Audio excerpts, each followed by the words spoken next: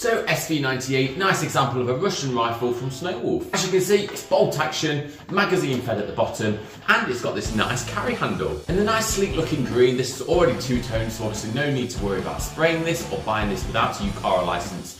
Comes straight from the factory like this. Snipers being snipers, it's nice and long. You've got all the features at the back here to make it extra comfortable. You've got the cheek guard, you've got the butt plate here, all adjustable so you can get in that right firing position for yourself. At the top, obviously, you can see here you've got your mounting rail, so your Picatinny rail here to attach your sights and your optics. As mentioned, you've got your carry handle here, nice and useful obviously if you wanted to carry this around between games, but also it acts as a little barrier for your scopes. So if this thing goes and bangs on the floor, your scope's not going to get damaged. And you do also have a little iron sight at the front here.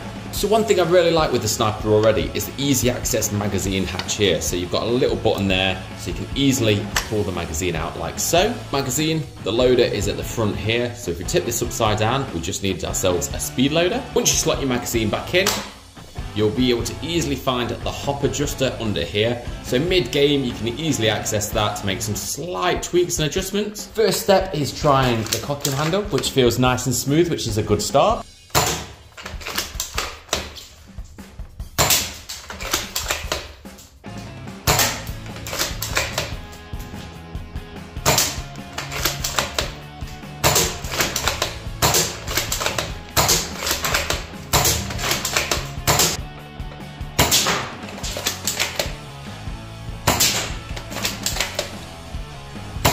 So verdict of the SV98?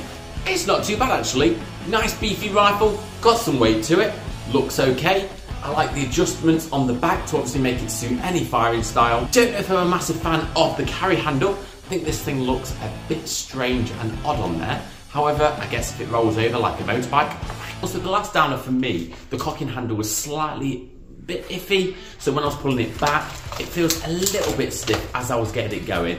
Probably needs a little bit of oil on there just to get it lubricated a little bit more. However, not a massive problem. I was still able to pull it back and it is quite easy. As you saw on the chronograph, it's not as powerful as I probably would like it straight from the box. I was expecting over 300 at least. However, it's okay for a beginner, I guess. So this might be the rifle for you.